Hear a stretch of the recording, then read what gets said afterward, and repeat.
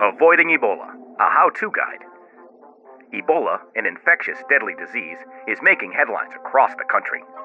While there is no cure for Ebola, you can avoid contracting the illness by using your head. Let's follow little Robert, who will show us what you can do to avoid Ebola. Number 1. Avoid vomit. If you come across vomit, especially vomit that is tinged with blood, avoid it. Give the vomit a wide berth. Good job, Robert. Way to go around it. Don't lick the vomit or rub it on your face. This is a surefire way to get Ebola in your system. Number 2. Avoid feces. Likewise, if you come across runny, bloody stool, be sure to step over it. This way you'll avoid Ebola if the stool is infected. Don't put your face in the diarrhea or rub it directly into your eyes. This can introduce the Ebola virus into your system very quickly. Number 3. Avoid infected people.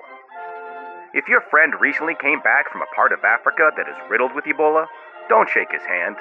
Keep your distance and leave him alone. Especially if he is a doctor exhibiting symptoms of Ebola. It is a bad idea to greet an infected friend by rubbing his face against yours and licking his bloody surgical mask with your naked tongue.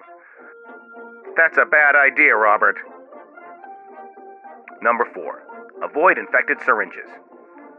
If your friend has a syringe full of blood that is clearly labeled as Ebola, leave it alone. It's a bad idea to touch it because it might contain live Ebola viruses. Taking the syringe full of Ebola-infected blood from your doctor friend and squirting the contents directly into your mouth is a poor idea.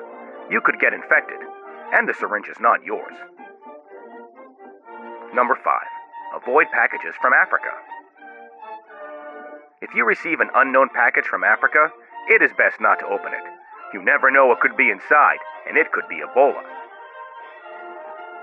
But if you do open the mystery box, and you happen to find a dead African bat inside of it, make sure you don't eat it.